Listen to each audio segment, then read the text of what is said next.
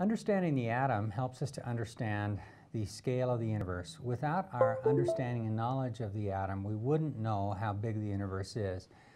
And so I hope to explain why that's true. We'll start off by talking about the Rutherford scattering.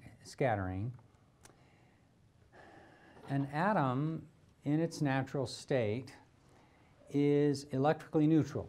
So we've got a positive nucleus at the center, and then it's got a certain number of protons, say 5, for example, and then the same number of electrons orbiting around the nucleus. With the charge of the electron and the proton being opposite each other, then there's no net charge on an electrically neutral atom. So in 1911, Ernest Rutherford shot helium nuclei. So what's helium? It has 2 protons in it, and those helium nuclei are called alpha particles. He shot these alpha particles at some gold foil. And what was expected to happen is that these alpha particles were expected to just roll right on through the gold foil. And the reason is that at the time, the understanding of the atom was a plum pudding. So there was understanding that there was some charge in there, but it was thought that the nucleus was much bigger, and basically the nucleus was as big as the atom was. So there's a smear of positive charge and then a smear of negative charge. It wasn't understood how small the nucleus was. But what actually happened is that some of the alpha particles were deflected at large angles, and some even came backward toward the screen. Instead of going forward scattering, it's called backscattering. And this shows that positive charge, instead of being distributed uniformly throughout the atom, is concentrated in a small region called the nucleus. The reason is that if it was spread out uniformly throughout the atom, then there wouldn't be enough positive charge in that diffuse nucleus to repel that positively charged alpha particles, those 2 protons that are coming in together.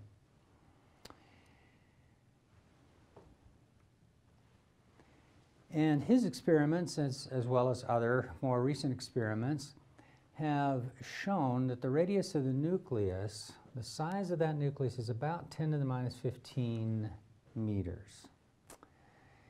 Whereas the radius of electron orbits, the size of the atom itself, is about 10 to the minus 10 meters. So the difference between those, as you can see, is a factor of 10 to the 5. These are rough numbers. It depends on the nucleus, it depends on the atom, but these are rough numbers to give you a scale of the size of the nucleus. So 10 to the 5, well, 10 to the 3 of this is 1,000, so 10 to the 5 is 100,000 times. So the nucleus is 100,000 times smaller than the typical size of an atom. So the nucleus is very, very small. So let's do an example. In the planetary model of the atom, the nucleus, so there's what we're talking about here, is analogous to the sun. Okay, so we have the sun here, and that's what we're thinking about being the nucleus. And we're given the radius of that sun, 7 times 10 to the 8 meters. Electron orbits, just like the Earth orbits the sun. So it's nice that this E stands for the Earth because it also stands for the electron orbiting around the nucleus.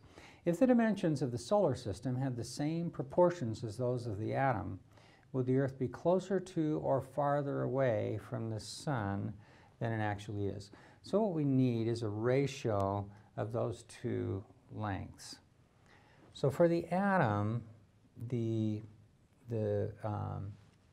ratio is 10 to the minus 10 meters for the size of the atom, divided by 10 to the minus 15 meters for the size of the nucleus.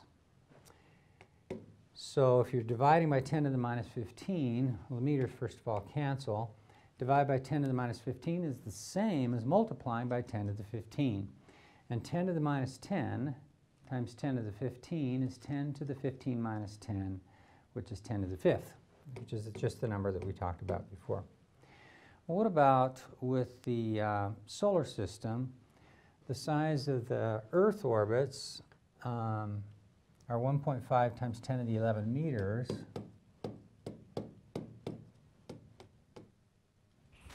So that's the size of the Earth orbits divided by the radius of the Sun, which is 7 times 10 to the 8th meters.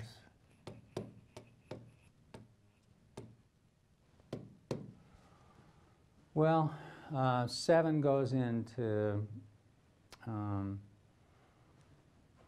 1.5, probably the easiest way to do it is to make this into a 15, make this into 10.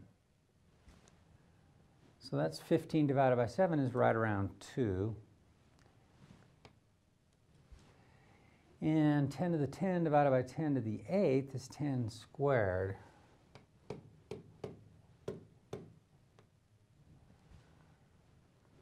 So that is a much smaller ratio than this ratio here. So the answer is that the Earth's orbit would be much farther from the Sun than it actually is if the Earth and the Sun system were analogous to an electron nuclear system.